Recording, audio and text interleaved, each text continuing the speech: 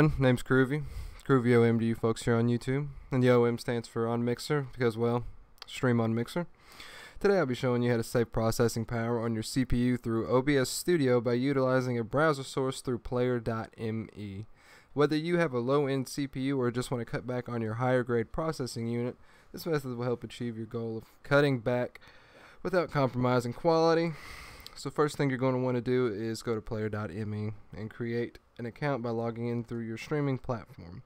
Now note, player.me utilizes its pre-built overlays through Strexum and are completely optional. You can choose to do your own custom overlays. I at the moment am using Strexum's Tainted Steel overlay, and for the sake of time we'll be using a pre-built overlay. To have your account created, you want to go to overlays over here, and you want to add an overlay. You can add your intermission, you can add start, but primarily for this video we're going to focus on in-game. And obviously you click over here if you have your own custom overlay you choose to upload. In-game, let's just choose the first one. Choose which platform.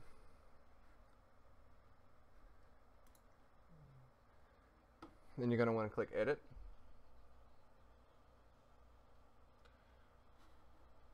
So it already has this kind of look that they choose, this outline they choose to use for this.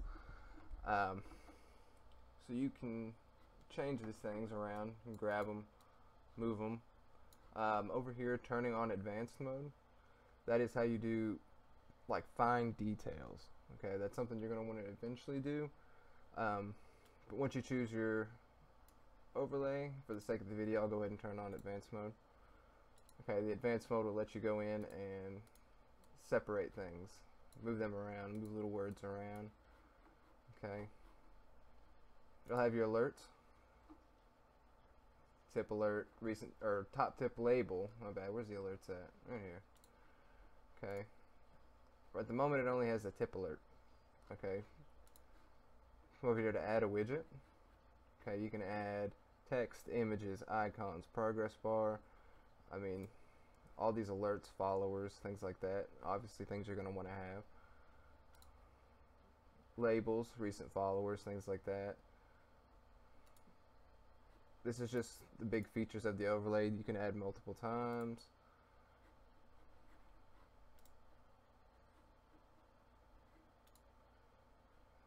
Okay. So for the sake of that, if you wanted to add a follower alert, this right here will pop up as I do not have Twitch account linked, but it is linked to my Mixer. All I have to do to change that is come over here, select Mixer. That goes away. Okay.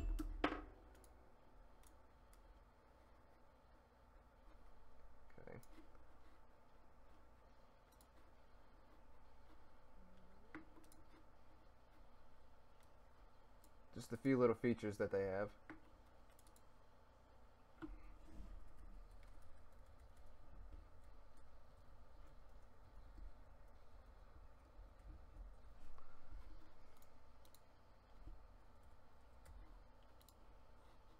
Well, that didn't save, but anyway, you get the point. Move little things around here. Okay. If you come up here to your settings, this is where you'll find your overlay URL. Okay. Services. Okay, and over here when you click the tipping tab, that's how you set up your PayPal to be tipped through donations and things like that. Okay. Now, once you're done, you're going to save the URL. Come over here to the test center. The test center is how you look at your little creation. That was an accident. And test things. There's follower, test tip, that kind of thing. Okay, once it's to your liking, you're going to want to hit launch, copy overlay URL.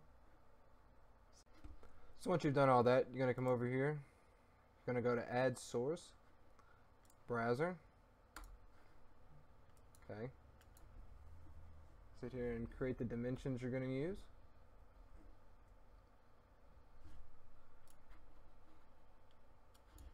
Paste the URL. And here's your overlay.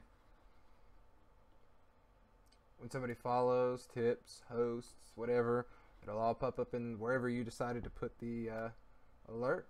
The reason you don't see the bottom thing is that this is set to 720, and I forgot to set the overlay to 720 inside of player.iming. You do that through your settings. Pretty simple. If you guys enjoyed this video, found it informational, which I hope you did, make sure you drop a like or a follow or a subscription. There we go. And if you can check out my live streams over at mixer.com/Kroovy. Everybody have a fantastic day.